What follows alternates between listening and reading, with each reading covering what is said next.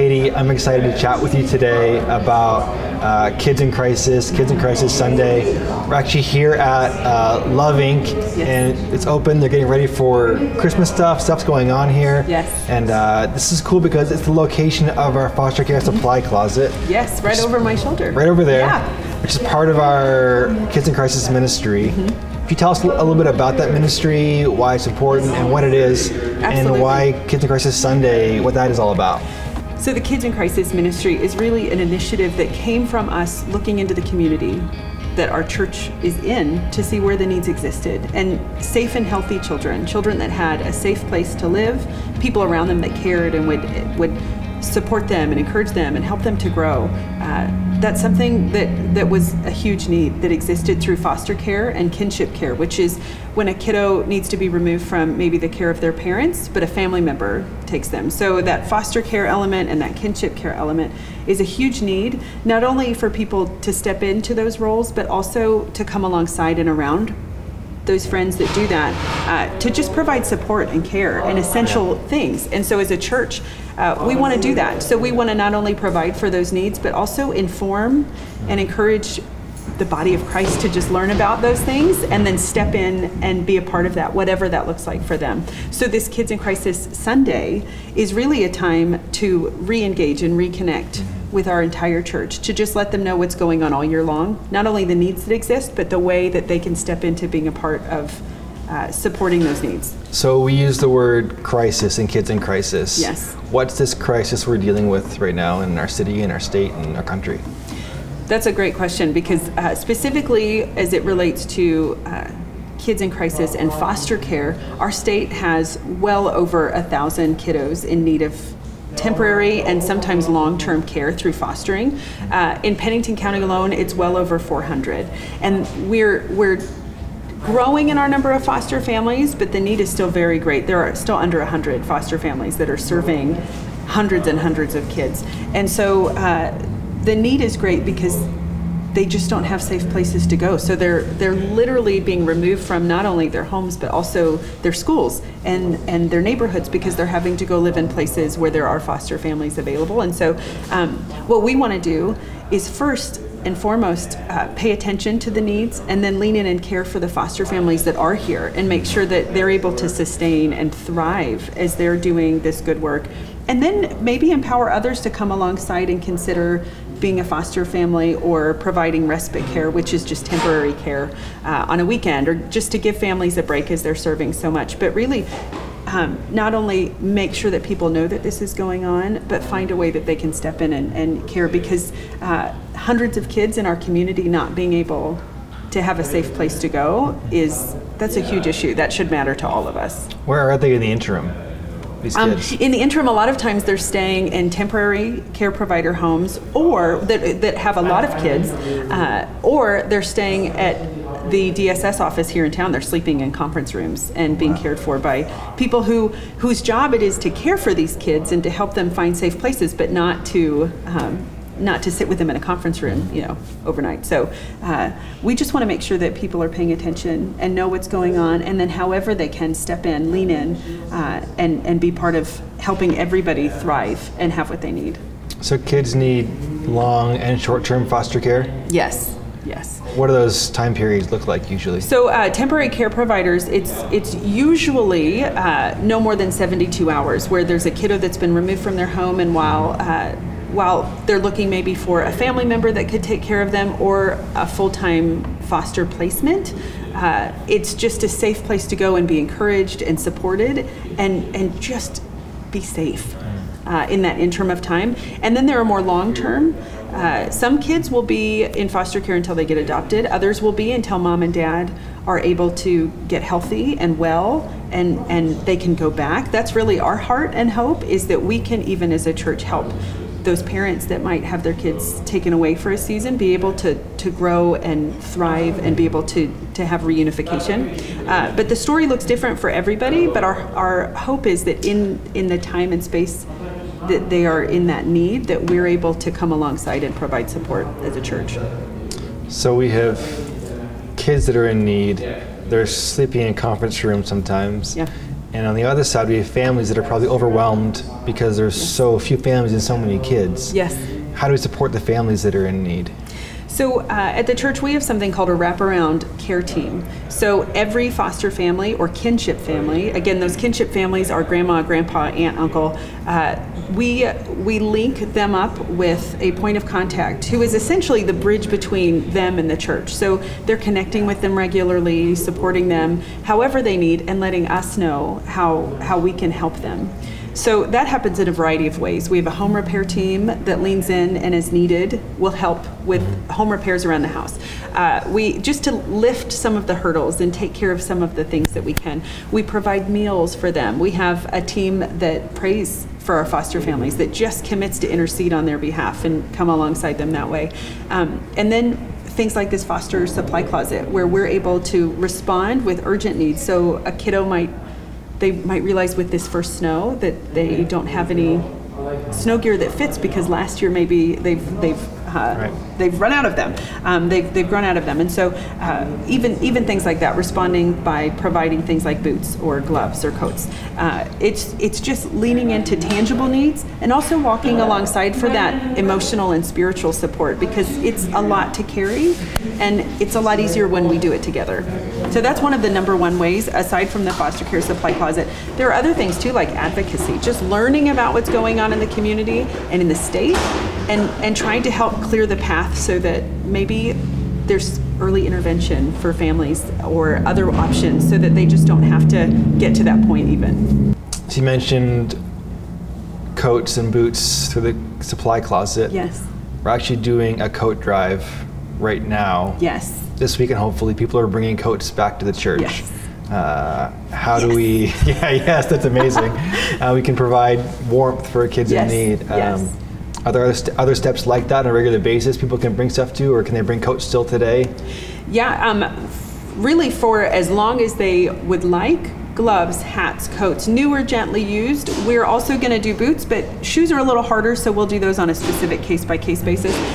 But our hope is several times a year. We did a school supply drive this summer, but intermittently throughout the year, mobilizing the church to provide specific needs, large-scale needs that we know not only foster families in our church will need, but in the community as a whole. We have the privilege of being able to partner with a number of organizations and even other churches and schools to be able to help really any and every foster kiddo or kinship kiddo that needs help. And so things like the winter coat drive, this Kids in Crisis coat drive, it's a huge opportunity to be able to meet a tangible need. You might not be able to foster a kiddo or even be a point of contact or a wraparound team member, but we want to invite you to be a part of it in some way, because everybody can do something. And so that's just a huge way to do it. And there really is no time limit right now. It's cold here for a long time. So our hope is to be able to not only provide immediate needs for those kiddos, but to be able to have some on hand as throughout the winter there are still those needs that come up, that we're able to respond and just have good stewardship as we do it.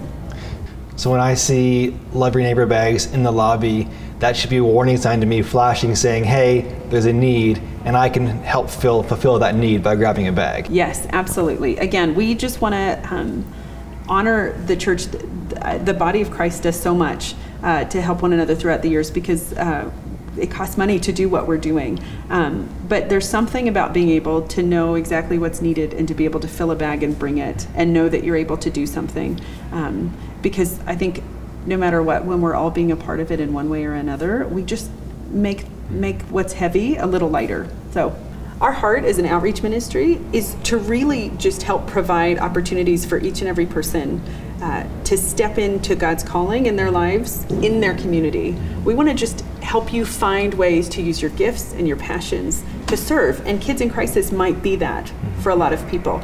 So we try to provide so many opportunities to make it just simple and easy to step in, and one of those ways is through the coat drive. So bringing winter gear stuff. If that's all you can do in this season, thank you, because that's huge, and we need it, and it matters. Some other ways that we are inviting people to step in involve just going to the Next Steps table and grabbing a paper that tells you about some classes that are coming up. Maybe you just want to dive in and learn more about what it looks like in this community for foster care. And we have classes that you can choose from that are low commitment, but I think really high level information so that you can either decide to step in even further or to work with us to maybe find a different partner to serve. Our wraparound families, that's a huge opportunity to step in, and that is weekly, sometimes daily, or it can just be intermittently 4 times a year where you can connect. And then our foster care supply closet also provides just a really cool way to have community and connection while walking out what God's told us to do, and I think it's great. So when I was growing up, I often felt guilty for not getting involved or not doing enough, not knowing where to start, but I shouldn't feel that way, right? Absolutely not. No, I think that some of it is paying attention. We can't do everything. Right. Not everybody should be a foster parent. Not everybody should step in and serve at the closet. I think a lot of what our hope as a church is to help you learn about yourself and what God's gifted you to, but also what your passion is. If you find yourself, as we're talking about kids in crisis, if that stirs you and moves you, then we want to help you unpack that. But there are seasons of life, and there are also, frankly, just callings and passions that if this is something that you're really feeling compelled to be part of, we want to walk that out with you. If it's not, then drop off a bag full of gloves, and that's awesome. And that's what our heart is, not to overwhelm or to stress. It's really to invite you to learn, to engage, and to walk it out however that looks for you. And if nothing else, to know what's going on, to pray for the people involved, not only who are serving within our church, but also what's going on in our community, in our state. And then just tell people about it. Yeah. So if we just stand by and do nothing, like maybe we've done for too long, what's going to happen in our community? Yeah. What are we trying to avoid here? Well, I think one of the things that we're learning is, as we've been now in this ministry serving kids in crisis has existed for about 2 years now. And what we're finding is the long-term effects of not only kiddos, but families in crisis, where things are happening and parents don't want to not be able to take care of their kids. But life happens and they may not have the support that they need. And so it just starts unfolding.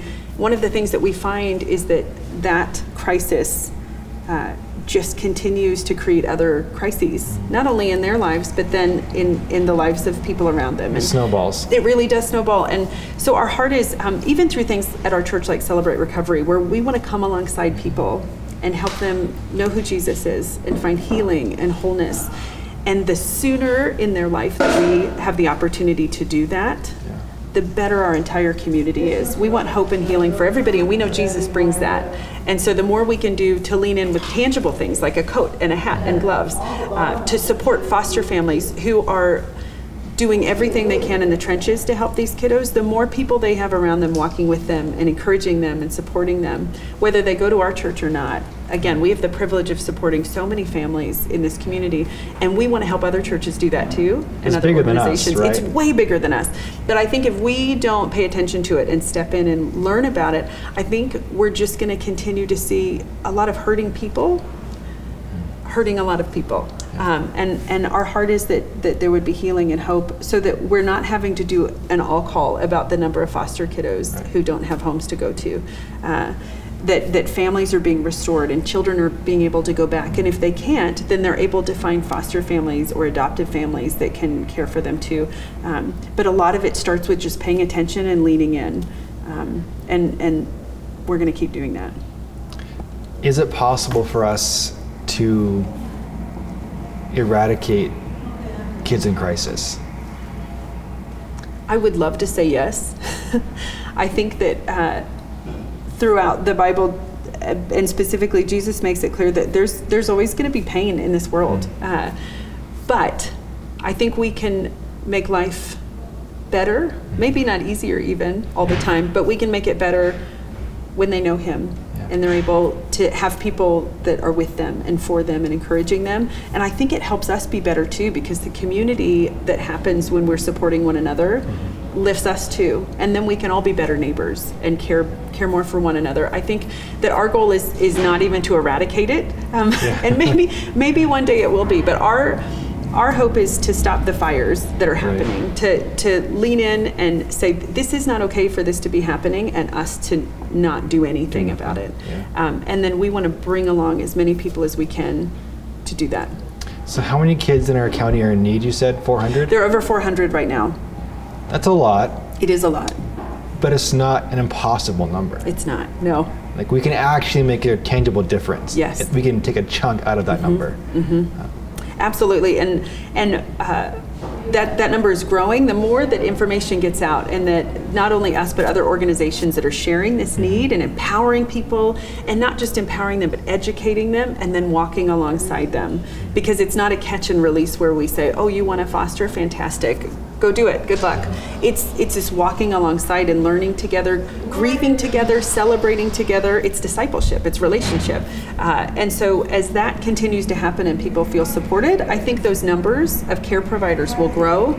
But also as we're providing support for families and helping them get healing and restored, I think the numbers will continue to go down of kids that are even in need of care. And so again, I think as a believer in this community, knowing about it and in some way finding a space where you're supporting people and caring about people, telling them about Jesus, I think all of those things together help lessen the need and lift everybody up. As I think about fostering a child, that sounds terrifying to me. But the idea, knowing that there could be a wraparound family to come around with me, and I'm not doing it alone, that makes it seem way more achievable. Oh, sure. The whole wraparound concept is amazing, because I think it can feel like foster care is something just I do or my family does. But it feels like what you're telling me is something that we do as a church, and you aren't alone when you foster, right? Oh yeah, so our point of contacts, they're incredible. They really want to make sure that families know that they are seen and they're valued and they're cared about. And so that could be just a text, it could be a dinner out, it could be them delivering a meal. One of the things that I know about the foster care community is it continues to deepen in the connection that they have with one another, not only for support, but also for resource, saying, I've got a kiddo that's struggling with this.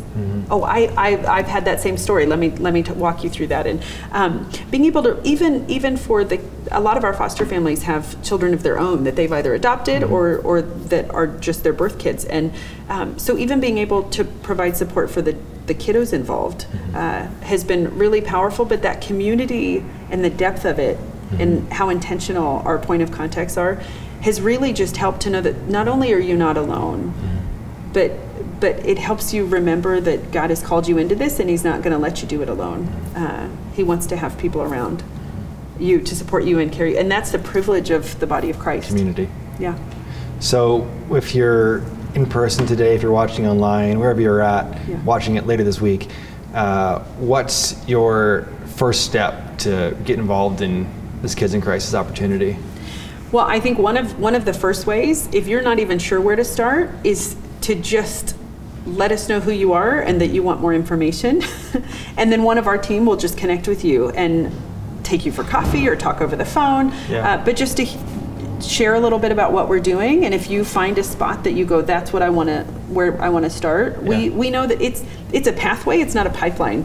Things aren't pushing through real fast. There are pathways because we want to make it easy for people to connect wherever they are in their lives. And we have our own pace too on the we path. do have our own pace, yeah. So wherever you're at, what season of life, even what you really loved it. We have somebody that loves to repair homes, and so he's on our call list. So if we have a foster family that is in need of some home repairs, we call him.